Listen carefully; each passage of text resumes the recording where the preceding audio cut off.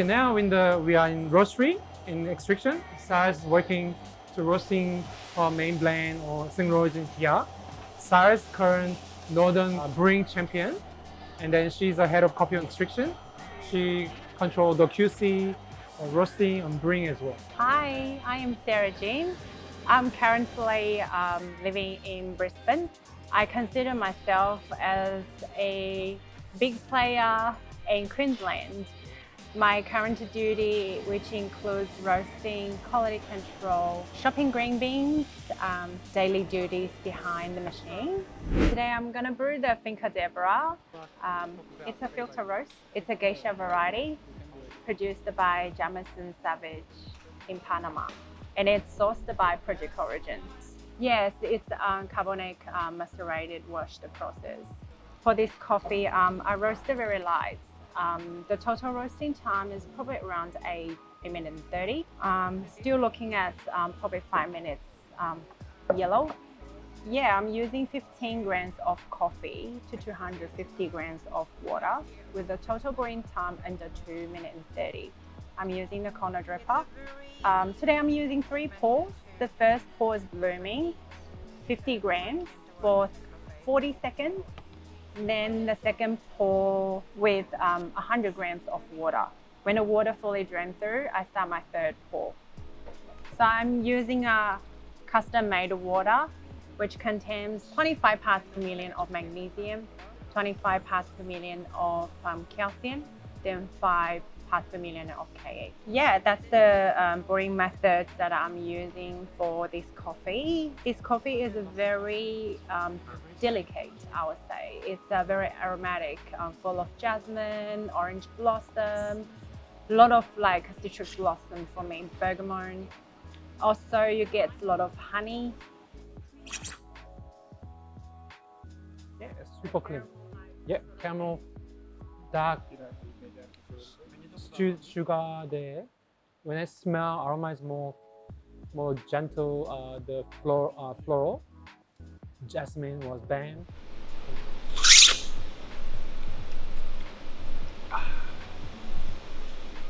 Coffee, when it's hot, there's a lot of, again, citrus, a lot of blossom, a lot of honey.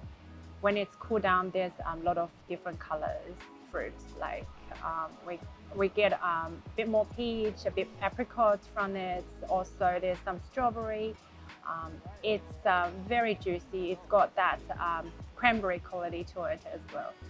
When you have a honey, like even the aroma kits, honey is warm by the floor a little bit. I get more like as the mandarin, because mandarin always has more floral, hint of the floral with the orange and gently. That's the mandarin for me.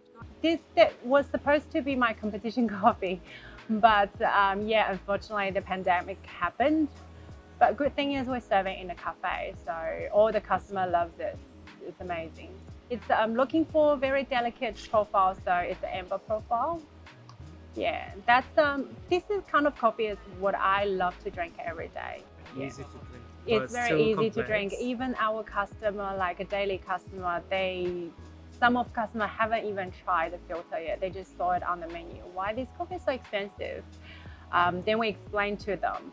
And they're like, okay, I want to try it, and everyone loved it. It's a customer showing general appreciation and a better quality coffee. They understand the coffee a little bit more. I think that's the success role as a barista, you know, to connect that. Sarah's coffee was great coffee. I can highlight my experience with some points. Most of all, it was very clean coffee overall. But it wasn't a simple coffee. It has very complexity side in aroma, flavor and acidity. And also, the anchor of great sweetness like honey made great harmonizing into silky body and gentle but great impact in finishing. Awesome coffee it was. Well done Sarah in roasting brewing with great coffee bean from Project Origin.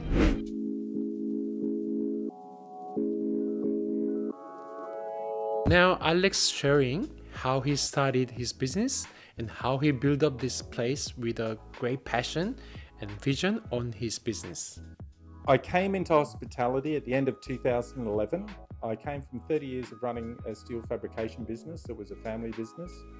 And I needed to do something different. So I thought, what a genius idea at 52 years of age to stop doing something I'd done my entire life and do something completely different.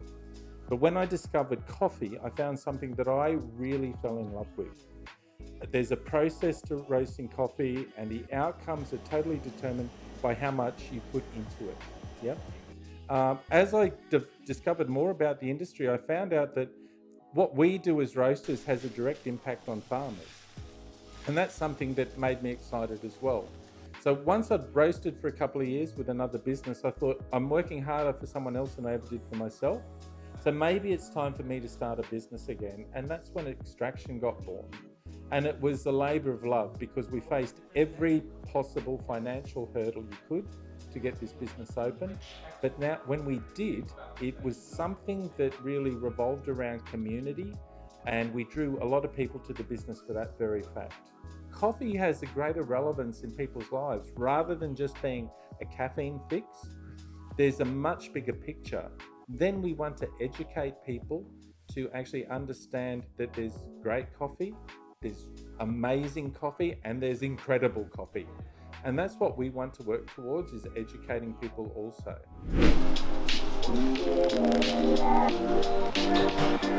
I've been knowing Extraction Coffee Roaster for a while, and I have to say, I'm so proud of this local, healthy specialty coffee roaster born in Brisbane, Australia.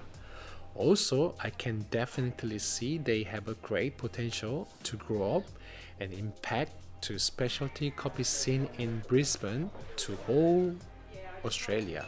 So watch out, coffee world.